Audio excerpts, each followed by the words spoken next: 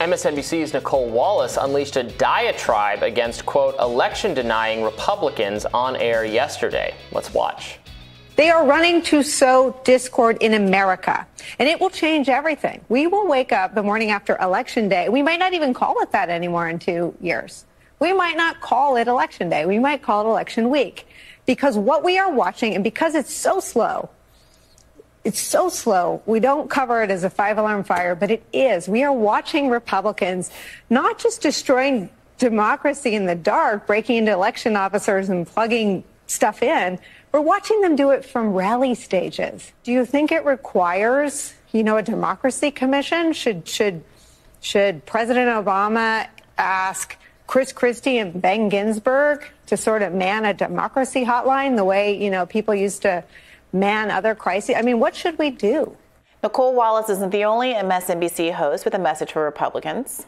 Civilians, hey, freaks, fascist freaks on the right, there is no moral ambiguity here. There is no comparison between Russia and Ukraine. And you prove yourself to be the fascist that you are when you suggest the same. How about this democracy hot, like 1-800-DEMOCRACY? I can't spell it. So Never spell lie, Robby. You're rule number one. And no, it's like when your powers combine, Captain Democracy appears on MSNBC, I guess.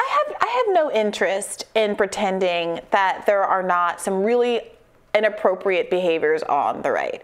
There is audio of Trump calling the Georgia Secretary of State and trying to get him to overturn the election. Like we know that happened. And I don't want anything that I'm about to say to try to minimize the reality of those kinds of very explicit moments of election interfering. That's not hyperbole. That's like literally what happened. Okay. However, I do think that some of these figures, and I would note that both of the people talking there are Republicans.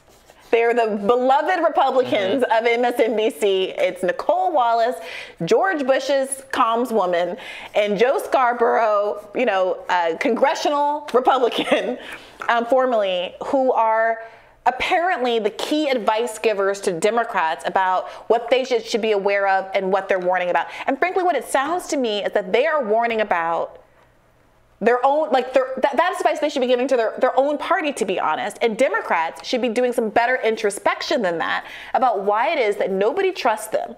And nobody believes that they, even as there are this clear evidence that Republicans have had this attack on democracy, why people aren't so invested in the idea of Democrats being the ones that can actually protect it and make people's lives better.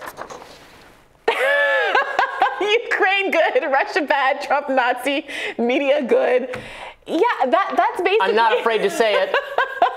I'm not afraid. Robby, it is absurd. And again, it's not that I have any interest in saying Putin isn't culpable for an invasion or taking this, but this complete and total flattening of an explanation of what's going on in the world. No wonder people are turning off this news station. When this news station's view is that this situation calls for a democracy commission? What? Do we ever need a commission? Is the commission ever the answer to any problem? I mean, what are they talking about? Look, yeah, Republicans want to win. They want power. They're willing to do almost anything it takes. That's also kind of true of Democrats. It's not exactly the same, but look at these stories out of California. Part of the story about the racist city council members is that they were doing it. Part of their discourse that wasn't like the racist bit was how they were going to elbow out progressive Nithya Raman out of office. Right. Like it's all, we've done story after story about how Democrats will align against the populist parts of their own party that, frankly, I think have the potential for much broader appeal and put more money and energy, corporate money and dark money, to defeat them in primaries than they ever spend defeating Republicans. And frankly, they're paying Republicans. They're funding right-wing Republicans. 100%. We saw that so many times. That's the strategy. Yes. Yeah. So who is the enemy here? At a certain point, how mad can you be at the public for being confused about who they're going to trust? We're watching Republicans on MSNBC give the Democratic Party advice about how to basically ignore voters' concerns because everything is just about tribalism. Right. And that people can't be spoken to, people can't be persuaded, people can't be convinced. Don't bother asking the public what their interests are, what is motivating that have been voting. No, Nicole Wallace already knows. Joe Scarborough already knows, and they're going to tell those people were run out of the Republican Party, and not actually those two people were not run out of the Republican Party for like in the way that Ben Sass is being run out or Romney because they said no to Trump. Yeah. These people were run out of the Republican Party because they had pro-war neoconservative views that Republican voters never really liked and finally ultimately rejected decisively. Yeah. So now they're hawking those views to the Democratic Party and to mainstream media audiences. Yeah. What is frustrating? I mean, obviously, we talked in other segments about the Kanye story, and we spoke with, Tesla and Figaro about how there have been other more credible figures than Kanye who are Black American, famous people who have called out the Democratic Party as not doing much in the way of actually helping Blacks and other historically marginalized groups, poor people, generally speaking. And I think the problem has always been no one really knows where to go next in terms of an off-ramp, because most people also acknowledge and understand that a corporatized Republican Party is also not serving the interests of poor and working class people. And there's an excitement about things like the Forward Party and Andrew Yang. People are desperate for some way out. But the reality is that we're in this lockstep. So we do get into this place where you can't criticize Democrats without being told you're a Republican toady. You can't criticize Republicans without being accused of loving Joe Biden. Half the comments on this show are very confused, and they think that I'm in some deep love affair with Joe Biden, as though, meanwhile, everybody on Twitter thinks I'm the Antichrist because I hate Joe Biden so much.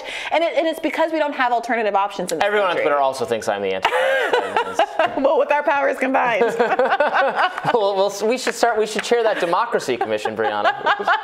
That's how we fix America. We put you and I in charge of the democracy commission and make everybody in the country mad. Oh, sounds good. There's more than one way to heal. We have more rising than you could ever possibly dream of coming up next. Stay with us.